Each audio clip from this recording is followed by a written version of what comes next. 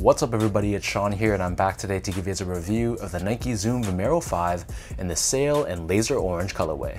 So this is an upcoming colorway of the Nike Zoom Vomero 5, which is actually a women's colorway. And at the time that I'm filming this, these have not released in the US or Canada, from what I know at least. And based off of the research that I could find, apparently they're supposed to release sometime in the fall of this year.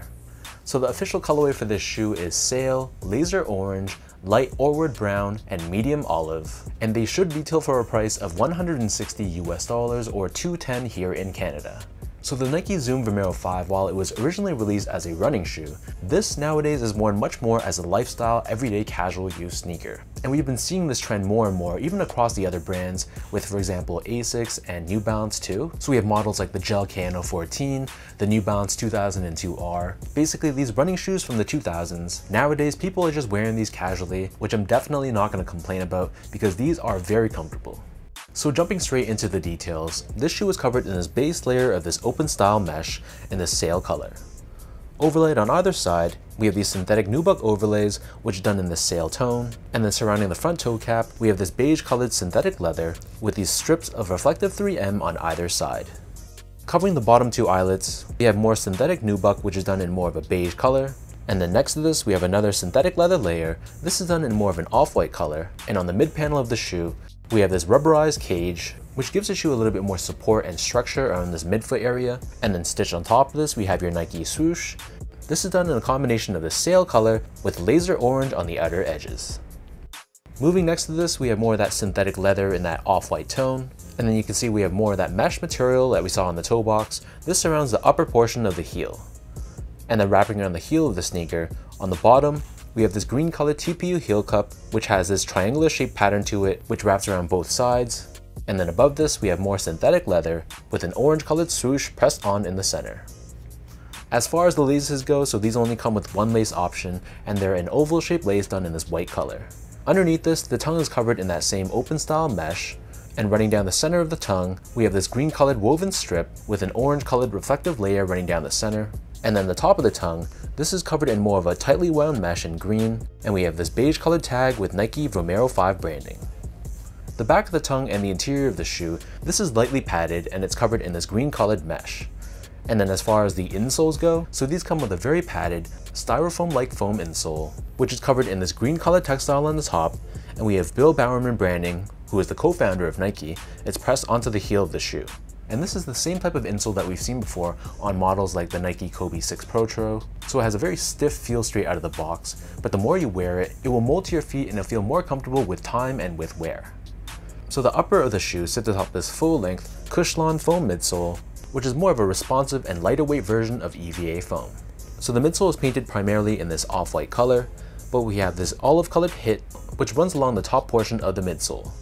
And then encased within the shoe but not visible to the eye, we have Nike Zoom units underneath the forefoot as well as underneath the heel of the sneaker, which helps with impact protection and to give you more of that springy and bouncy feel. So that breaks down the look and the construction of this pair. And for those wondering about sizing, keep in mind this is a women's release. So to get your men's equivalent, you would round up 1.5 sizes. So my foot measures as a true size 10, slightly on the wider side, meaning when I step on a Brannick device in a shoe store, I'm actually a size 10. So I got these in a size 11.5 and they fit me perfectly. There's no pressure points, there's no areas of the shoe that feel snug to me. So I'd recommend sticking true to size and converting to your women's size equivalent. So if you're a men's 8.5, you'd get a women's size 10, or if you're a men's 11, then get a women's 12.5. Next up, in terms of the comfort, so these feel like any other Nike Zoom Vomero 5, which in my opinion at least is an extremely comfortable sneaker. This to me is one of my go-tos when I know I'm going to be on my feet for hours and hours on end, or it's definitely a shoe I would bring with me if I'm going on vacation. So the Cushlon foam that they use has a very nice, soft, pillowy feel to it. So if you're someone that likes more of a stiff and firmer cushioning setup, then you might not like the Zoom Vomero 5. It definitely has more of a softer ride underfoot, but because there is Zoom units underneath the heel and the forefoot, it's not going to be an overly soft and mushy feel. And the upper of the sneaker is extremely lightweight as well, being that it's mostly constructed out of mesh with a lot of synthetic overlays, so it's a very lightweight sneaker on foot as well.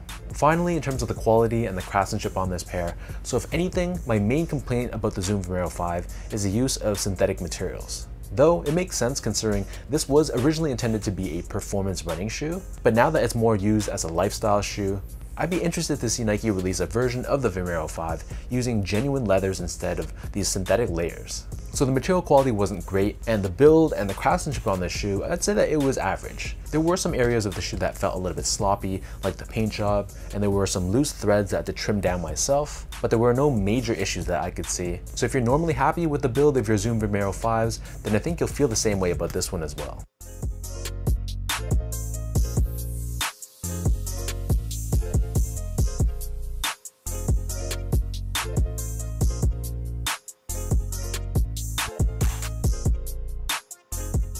So with all that out of the way now, let me toss these on feet, I'll lace them up for you, and I'll show you guys how these look.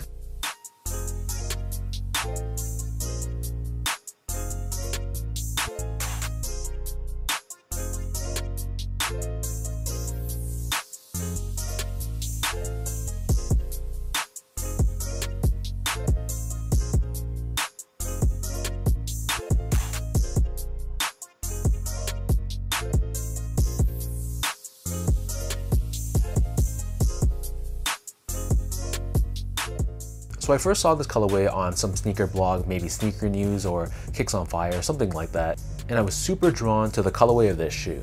Being that summer is winding down and we're approaching fall, I think this is a very beautiful colorway to wear during the cooler months with these cream, olive, and green tones. It just looks the part for the season. And though I probably own too many colorways of the Zoom Vomero 5, it's just one of those shoes that I leave by the door, and it's kind of become one of my go-to sneakers for everyday use.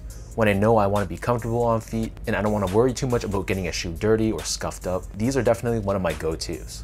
So let me know in the comment section down below, what do you guys think about the sail and laser orange colorway of the women's Nike Zoom Vomero 5?